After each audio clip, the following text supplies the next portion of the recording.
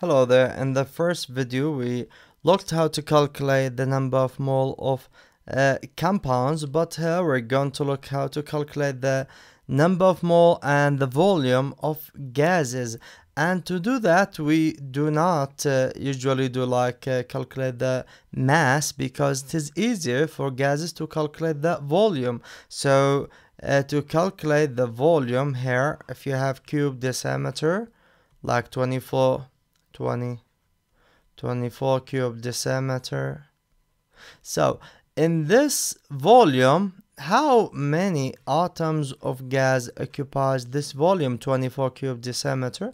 It is 1 mole. 1 mole, it means 600 hexillion atoms of any gas occupies this volume 24 cube decimeter, and this is what we call it Avogadro's law. It says any gas at room temperature and pressure, this gas occupies a volume of 24 cube decimeter. So if you want to find the number of mole of a gas, that equals the volume of the gas in cube decimeter over 24 cube decimeter. So this is the 24 cube decimeter. This is like a constant which you'll use all the time to divide or multiply over if you have a problem using a gas, or later we're going to see it using a solution.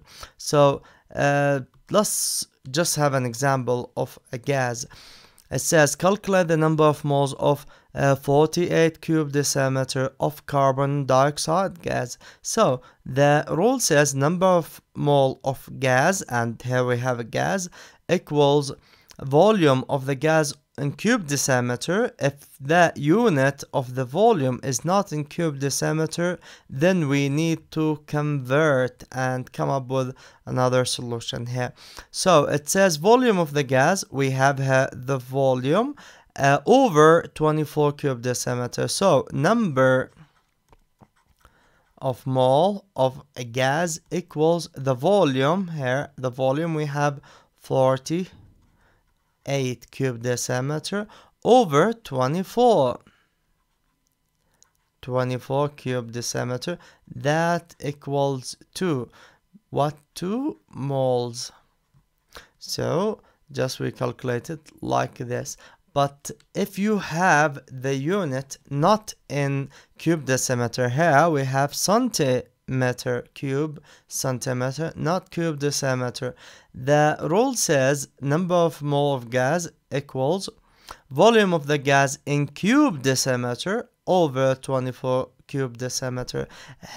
It needs to be in cube decimeter, but here we have in centimeter. So first we will convert 4,000 over, to convert from cube centimeter to cube decimeter, we will divide over 1000. So this gives us 4.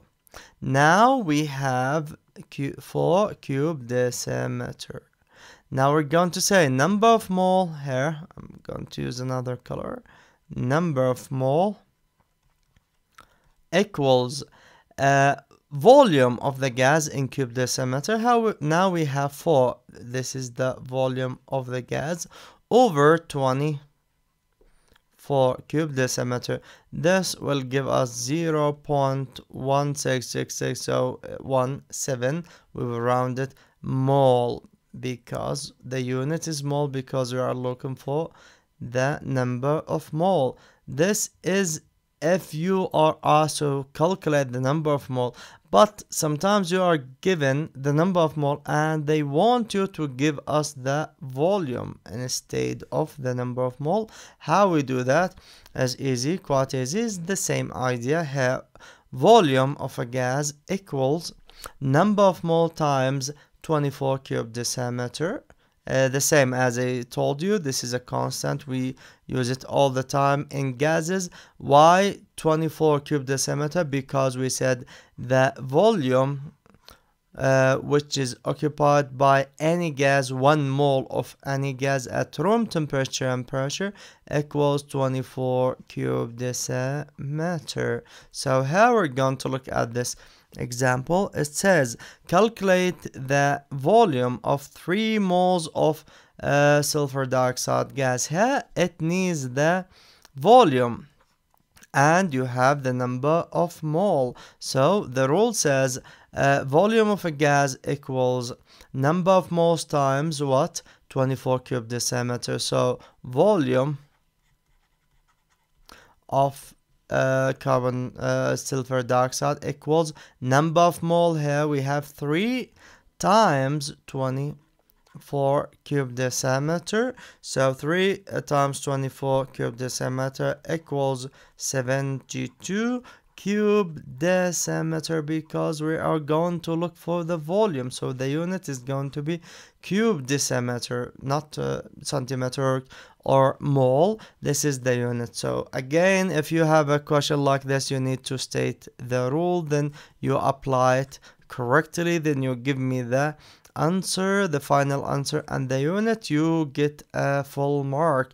Here you have the volume of 3 moles, but sometimes they do not give you the number of mole, they just give you the mass, and then you first need to find the number of mole, then you will calculate the volume. Here we have example like that. It says calculate the volume of 192 gram of sulfur dioxide gas. Here the rule says volume of a gas equals number of moles times what? 24 cube decimeter. Here number of moles, but in the question we do not have the number of mole, we have the mass. So first we need to find the number of mole, and that is, we studied it before. How we do that? It says number of mole of a compound, because here we have a compound, equals mass of the compound over mass of 1 mole of the compound. So 1 mole of the compound, 1 mole of sulfur dioxide, this is sulfur is 32, so it says 32 plus we have oxygen 2 times 16, that equals, all of it equals 64. Here we have the mass of 1 mole of the compound, so number of mole equals mass of the compound. Here we have it 192 over mass of 1 mole of the compound is 64. This equals 3 mole. So now we have 3 moles. Calculate the volume of 3 moles of sulfur dioxide gas. It says volume of a gas equals number of mole times 24 cube decimeter. So volume equals number of mole, here we have 3 times 24 cube decimeter, that equals 72 cube decimeter. And this is how we find the volume of a gas if we are given the mass instead of the number of mole. First we find the number of mole, and then we apply the rule of calculating gases. And that is for now. Until next video, ciao.